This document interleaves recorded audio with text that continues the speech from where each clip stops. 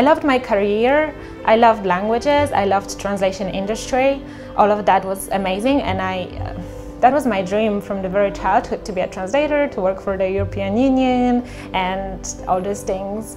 But then, yeah, just coding happened and the magic happened in my life too.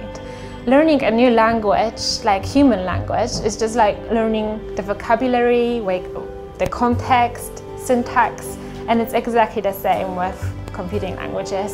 It was actually just a week ago when I had to switch between two completely different languages, which is like Ruby, which is very like clean and beautiful language, and JavaScript, which is amazing because it's very, very powerful language, but the syntax is completely different. So at first you are shocked, like what's going on? But then in my head, I know it's just language. Most of us, my cohort, are people who have already been working before, so they're career switchers, just like me.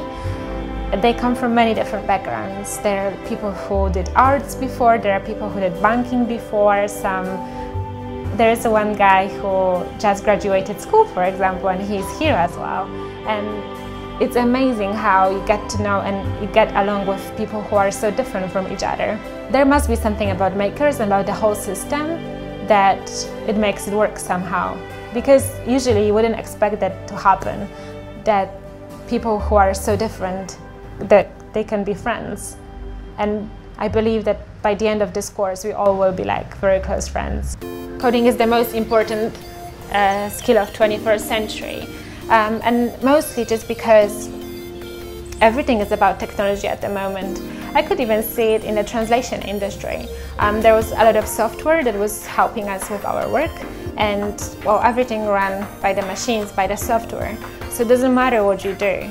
At this point in the 21st century, everything is somehow influenced by the machines, by coding, by programming. It's also about freedom. It gives me power. Whenever I code, I just feel empowered. I feel that I can change the world. I feel that whatever ideas are going on in my head, once I learn how to code, I'll be able to do anything. Before this course, I had a few ideas about like social enterprise, about empowering women, about wearable technology, about how to combine all of this together. But my skills before the course were not good enough to make me do it. Whereas now I feel empowered and I feel privileged that